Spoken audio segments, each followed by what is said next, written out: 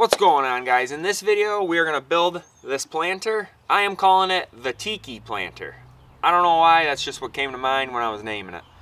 Anyway, I've built a couple different planters on this channel, but I think this one's my favorite. You guys have been asking for plans, and I finally took the time. I learned SketchUp. Well, I am in the process of learning SketchUp. Damn rooster. I do have plans available for this, I'm happy to say. So I'm happy to be designing my own thing from the ground up and building some more things and sharing them with you and making plans available. But anyway, I think this is my favorite planter yet that I've built. It's just got a really super timeless look to it. And the best part about this is it's really easy to build. It's cheap to build. So I've incorporated fence pickets as well as landscape timbers. The landscape timbers are super cheap, same with the fence pickets. So this planter is gonna run you about 10 bucks in material to make. Alrighty, let's run into the garage. Let's do this. Alright, so right off the bat, before we get started, I just want to say this planter build is best to build in increments of 3, because the 8-foot landscape timber you buy for the leg portion of the planter, one 8-foot timber is going to be enough to build 3 planters. So it's best to buy one 8-foot timber along with 9 fence pickets, and that's going to give you 3 total planters. For the case of this video, I am just going to build one, but if you want to batch these out, it's definitely best and most efficient to build in quantities of 3. Alright guys, I got my 3 pickets, and just the first thing I like to do before you start cutting them into the length is just give them a light sanding. These are rough cut, so you really just want to get the roughness off of them, and make sure you get on the edges too. Alright, we are all sanded up here. We're ready to start cutting these cut lengths. I'm going to leave the cut lengths in the description, and also I'm going to be building this by the plans that I made. They're really detailed plans. It's going to have an optimized cut list, how to cut the landscape timber legs, and just a step-by-step tutorial. So if you're going to build a bunch of these, I highly recommend getting these plans. I'll leave them in the description. I spent a lot of time making them, and you're supporting the channel with every purchase of plans. So I appreciate that. Let's jump into this. With every fresh picket you start with, always cut off that raw edge. Just a 1/8 inch, it doesn't need to be any more, it just gives you a lot cleaner edge.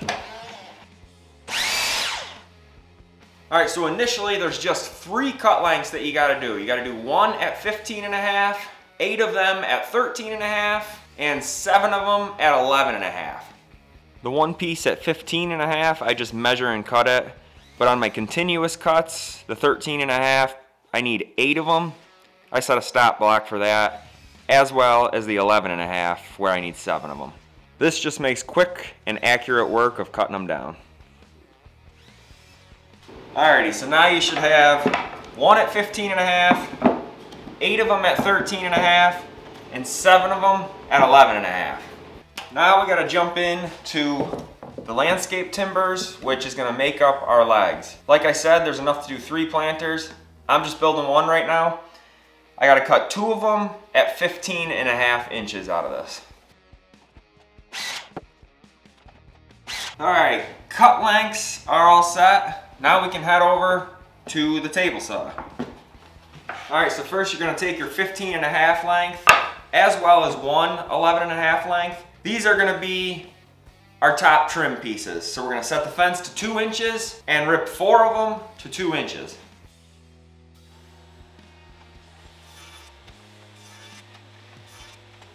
Okay, now take 4 11.5 pieces, and out of each one you're going to want to cut them at 2 3/4. So this is going to give you 8 of them at 2 3/4. This is going to be your cross connector pieces.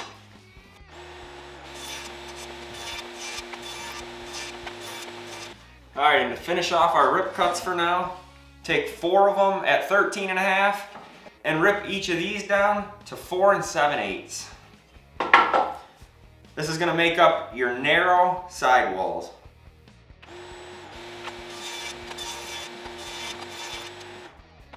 With what's left over out of the pickets, you should have 4 13.5 and 2 at 11.5. We're keeping these the full widths, so no need to rip them down. Also, these cutoffs you just did, save them.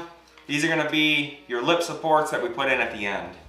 All right, now all we got left is the landscape timbers. These will vary a little bit in size, but basically all we wanna do is have the flat portion of these on your table. The rounded portion will be against the fence, and we're just gonna rip these in half. This is gonna make up our legs. So in my case, I have my blade centered at 1 7/8. So just, it'll be near around that for you, but just double check it and you should be good to go. Raise your saw blade all the way up and we're just cutting it directly in half. Just be careful making these cuts. As I said, the flat reference mark is against the table, but you do have a rounded edge that's against the fence. So just make sure most of your pressure is down towards the table. I've never had a problem, but being that it's not a flat reference against the fence, just take your time and take it easy.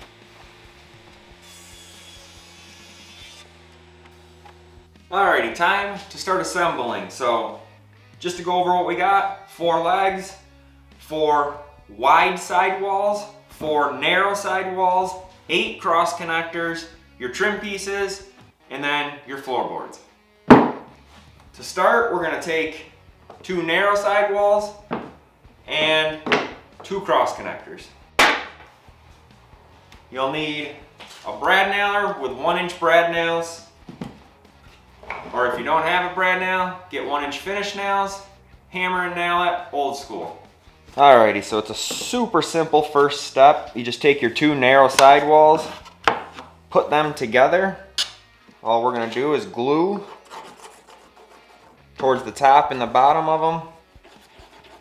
Make sure you got an exterior grade glue. And then all we're gonna do is take cross connectors and you're gonna put it flush on top and bottom. And then just by feeling an eye, kind of just make sure it's centered. Make sure each lip on each side, here and here, is about the same. It should be roughly 7/8. And then just brad nail it. Flip it around. And then you're going to do the same thing here. Don't worry about the nail holes out here. This is going to be the inside of your planter, and you ain't going to see it. Now set that aside and just repeat on your next 2 narrow sidewalls with 2 new cross connectors.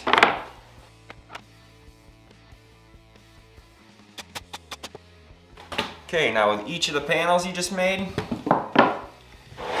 all you're going to want to do is take 2 of your lag assemblies, glue here and here, make sure it's flush on the top up here.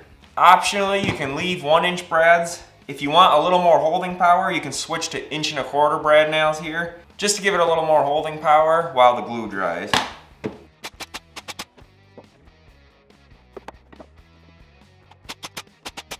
So now this is the outside of your box. Just make sure you clean up this glue squeeze out. Now just repeat that with your other panel.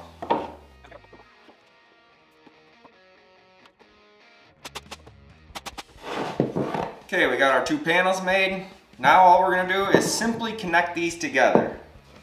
And how we're going to do that, grab your remaining 4 cross connectors, 1/8 inch drill bit, and you're just going to want to make some pilot holes so that these don't split. I do 1 on each end.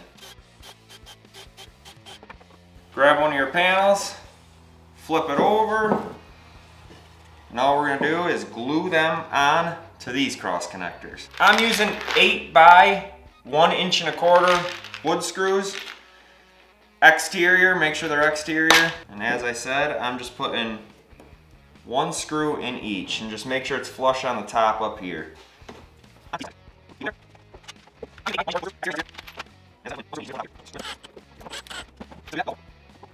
Next up, you probably guessed it, connect the ends of these to these.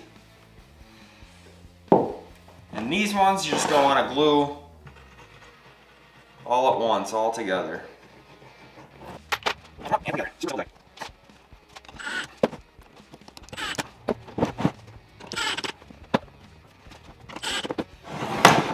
Okay, we are getting there. All we want to do next is now take your 4 wide side panels. These are the ones we didn't rip down at all. All right, I moved you guys a little closer here so you can see, but basically all we're doing here is connecting the wide side panels. If you did switch to an 1¼ inch brad nails, now is the time to switch back to 1 inch brad nails. Otherwise, you'll blow through the inside, which isn't a big deal because it's in the inside, but you would still be able to tell at the top of the planter. And basically all we're gonna do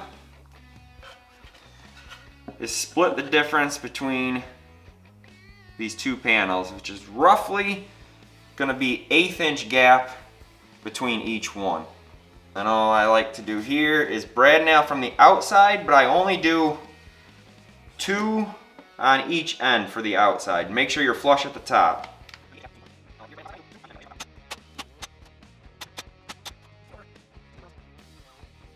Alright, now because we only put 2 brad nails from the outside, I like to bring it back up here, put one of your floorboard pieces down here to have some pressure to push against, and nail a couple from the inside too, just to give it extra holding power.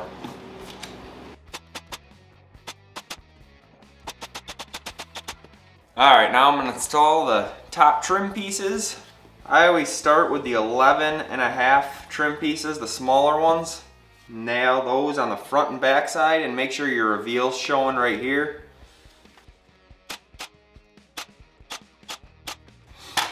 If you aren't going to do the optional rope handles, which I'm going to be installing next, your best bet is to pre-drill and screw these down with 1¼ inch screws, because this is more than likely where people are going to be lifting it from if you don't have those handles. And screws will just give it more holding power rather than brad nails. Now you put your long trim on, and these are going to go onto this right here. That'll go right over. There'll be no reveal. We're going to add that next.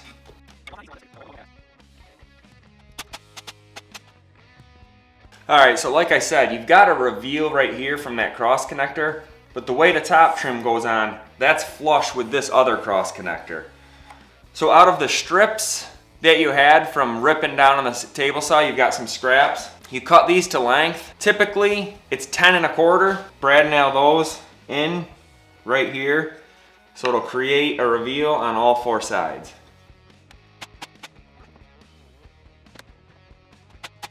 Alright, now the only 2 pieces you should have left are the 2 full width pieces that are 11½ inches long. These are going to be your floorboards. And these are going to set on your bottom cross connector pieces. So I just put a bead of glue on each cross connector it's going to hit. And pop them in. Then as the glue dries, you can just tack it down with your brad nailer if you can get it in there. If not, you can screw it down. Alrighty guys, if you decide to install the rope handles, which I think gives it a really unique look, it kind of sets it off, gives it kind of another selling point, a unique look that compared to others makes it look a little better. So you're going to need some 1/2 inch sisal rope, it's called. It's just kind of like a decorative rope. You'll need 2 lengths at 2 foot each. And all you're going to want to do is to determine the front of yours, the rounded portion of the legs, I like as the front. So therefore, on the flat side, that's where I put my handles. So basically all you're going to want to do is you go through your wide panels, through the cross connectors inside, and I basically center them in the panel and center it in the cross connector. There's no specific placement for it. And just a 1/2 inch drill bit through. Better to have these on when you're drilling instead of on your head. Take a piece, put it through, and tie a knot right at the end. It's pretty self-explanatory. Go through that hole, tie another knot on this end to tighten them, push it against, and just pull, and it'll tighten the knot. And then there you go. All right, so for finishing, I just like to take this Thompson's water seal. This is just clear. You can get stained versions of this too. I prefer to mix my own stain, so I use a little bit of stain in here and then pour this in with the stain and mix it. I just take a cheap brush and just brush it on just to seal this up. There's all kinds of things you can finish this with. This is just what I picked up from my local home center. And I used it on some planters that have been sitting out in the rain for a while, and this stuff works pretty good. It beads off the water really nicely. There you have it, guys. I hope you enjoyed the video. Be sure to share pictures with me if you decide to build them. If you purchase the plans, thank you. Let me know what you think about them down in the comments below. And I hope you enjoyed the video. I got another one queued up for you right here that I think you'll like next. So, catch you in the next video.